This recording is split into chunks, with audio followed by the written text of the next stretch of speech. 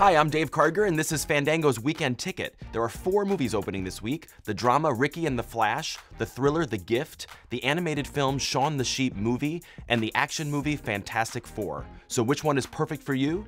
Let's break it down. Let's begin with Ricki and the Flash. This is a grown-up drama starring Meryl Streep as a rock singer struggling to re-establish relationships with the 3 kids she abandoned decades ago. If you've always wanted to hear Meryl sing Lady Gaga's Bad Romance, then this is the movie for you. Also opening this week is The Gift. This is a very creepy thriller starring Jason Bateman about a man who randomly reconnects with the old classmate he bullied back in high school. It's quite disturbing, but it's extremely well acted, and it's a very impressive directing debut from co-star Joel Edgerton. Next up is Shaun the Sheep Movie. This is an adorable animated comedy from the same company behind the Wallace and Gromit films. It's got tons of clever sight gags, and is a great choice for families with little kids. And finally, we have Fantastic Four. This is the latest reboot of the classic Marvel comic, this time featuring younger stars like Miles Teller and Michael B. Jordan. If you're needing another superhero fix this summer, then this is your best bet. Fandango contributor Tiffany Smith sat down with the Fantastic Four.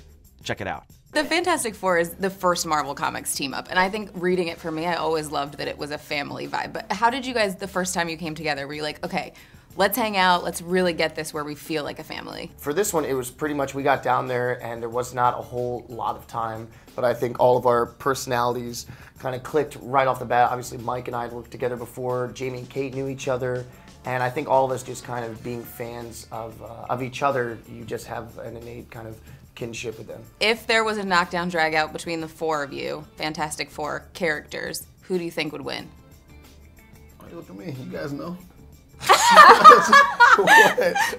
gonna say that you think it's the Human Torch. For sure. I don't know. Nobody's gonna argue it. I think the Thing. He's got a quiet confidence, the Thing. I'm not worried about it.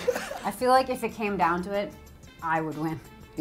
My force field would protect me. Now let's see what movies you, the Fandango fans, are buzzing about on Fanticipation. Here are this week's scores.